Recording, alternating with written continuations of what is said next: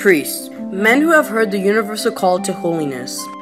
Men who bring the Lord's gospel to life. Men who are willing to give their lives back to God and become His servant. Today, more than ever, these good and faithful people are needed and necessary. Many are hearing the call and becoming priests.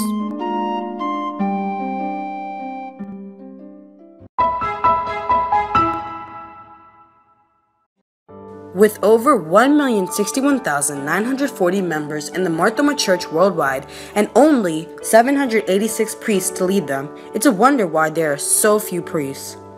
Well, to start off, the first step to becoming a priest is a special calling that not everyone may receive. Yes, a calling from God to be exact. It is a Holy Spirit that will call upon a person to proclaim the word of God. That is when the ordination process truly starts. Ordination means the action of conferring holy orders onto someone who is willing. After receiving the call from God, these yet-to-be ministers start their long road to priesthood. When they reach the age between 20 and 35, they decide they want to become an ordained minister. They can fill out an application for training.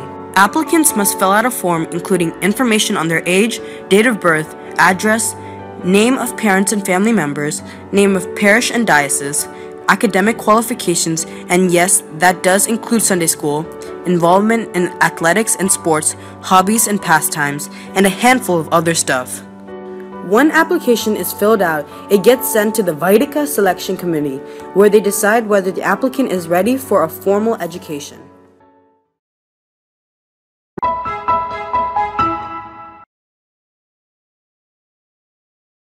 Once selected by the Vaidika, the applicant can attend the Bible Institute of the Mar Thoma Church. Here, students can get 4-year ministerial training, each year spanning 8 semesters. They also receive 6 months of practical training, where they will sharpen their knowledge about administration, management, accountancy, constitution of the church, and liturgy. 4 years in the Bible Institute of the Mar Thoma Church's purpose is to provide special training, courses, lectures, and seminars on religious, social, and theological subjects for yet-to-be clergy members. The Vaidika also performs annual evaluations on a trainee to check their academic performance. The committee can pull you out at any time for any reason.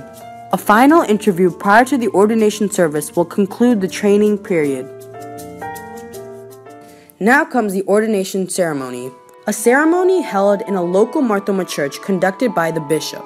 The members of the church recognize the trainee as a minister while he is ordained publicly, and his vow before God and the church is read aloud to the assembled congregation.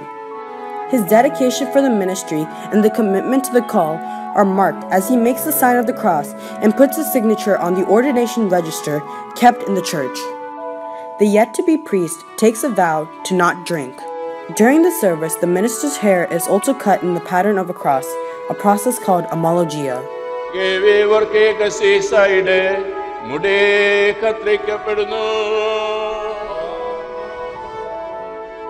It symbolizes the divine ministry he is about to partake in.